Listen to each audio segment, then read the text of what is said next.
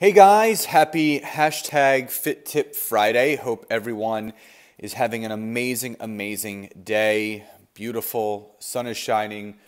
It's March already, which is just incredible. Very excited for springtime and just enjoying the last few weeks of winter, even though it's been 70 some degrees some days in Philadelphia. But either way, I wanted to come to you guys today to talk about something that's really important, not only to me, but everyone that I speak to. And that is valuing your health.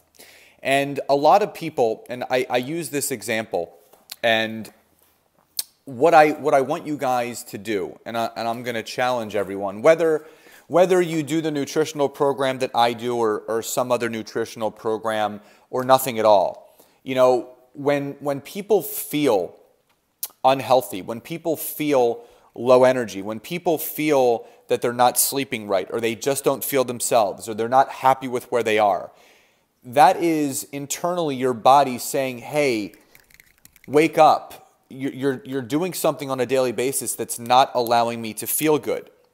And what pains me is I hear so many stories of people getting illnesses and diabetes and being put on medication, and it's all related to what those people are consuming. Because I realized now more than ever that the way that our health is and the way that we look is an absolute direct reflection from what we are consuming.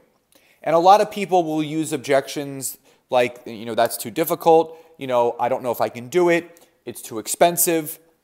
So here's my challenge to you guys. If you're ready for a change, if you're not happy with where you are, I want you to take a look at what you're spending. And for people that say, well, I don't know how much I'm spending, you do. You just turn a blind eye to it. I want you to add up the amount of money that you're spending on your groceries each week for yourself and your family. I want you to add up the amount of money you're spending each day on meals that you're ordering in or taking out from. And I want you to look at that number and realize that number, that amount of money that you're spending each month is keeping you and your health where you don't want it to be. Because here's the simple, plain fact. If you want something to change with your health, with your life, with your body, with your energy, with your weight, with your body fat, you have to change what you're putting into it. It doesn't matter to me if it's something that I do or something that somebody else does, but you just have to make a change. And Jillian Michaels actually, she said something very poignant a few years ago. She said, listen, you get one body. Why not make it your best? So that's what you need to think about. Add up those things. I challenge you, start putting different things into your body if you want your body to change differently in a way that you deserve. Everyone, have a wonderful rest of your Friday. Please like, comment, and share below, and I'll speak to you guys soon. Bye-bye, everybody.